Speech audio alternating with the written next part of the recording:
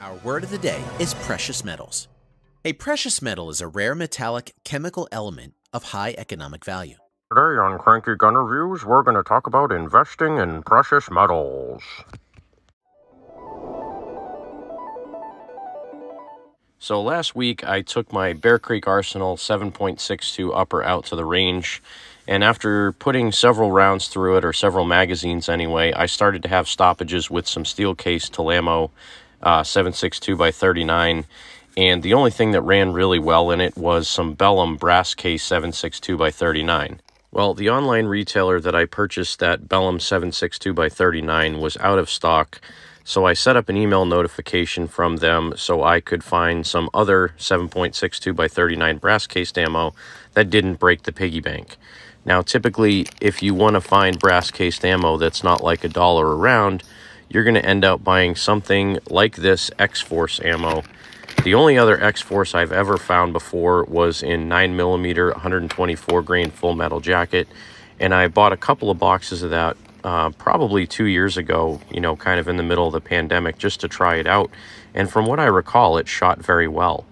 This stuff looks extremely well made. The cases are very nice. They're not tarnished. You can see the head stamp on this. It says XF762 by 39.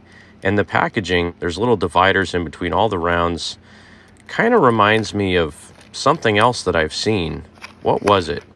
Oh yeah, Crayola crayons. At any rate, this stuff seems to be pretty well made. Hopefully I'll get it out to the range and shoot it pretty soon. But where is this stuff made? I've never really heard of it before. It looks like it's made in North Macedonia? Where the heck is North Macedonia? I had to look it up on a map. As it turns out, it's in between Serbia and Greece. That's funny though. I could have sworn it was over by Istanbul. Istanbul was Constantinople, now it's Istanbul, not Constantinople. Now again, I said this stuff didn't break the piggy bank. This was about 46 cents a round when I bought it online, and this is in September of 2023. I'm sure at some point in the future, people will be freaking out about that price, either because it's too expensive or really cheap. The description on the website says ATS X Force Sumbro 7.62 by 39 full metal jacket, and this is 124 grain. So I think ATS is the actual company, and again, they're in North Macedonia, which up until today, I had no idea where that was.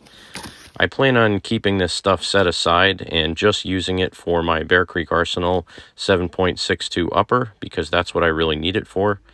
And here again is a little picture of the X Force 9mm that I bought before in 124 grain that also shot very well. So very soon I'll get this out to the range and I'll give you all a range update. I'll take the camera along so you can see how reliable this stuff is. Hopefully it shoots well, loads well, and ejects well. But for now, keep that stockpile going. Anytime you go out to the range and shoot, when you go buy more ammo to replace what you shot, like I've always said, buy a little bit more to keep your stocks up in case anything happens or in case there's another shortage.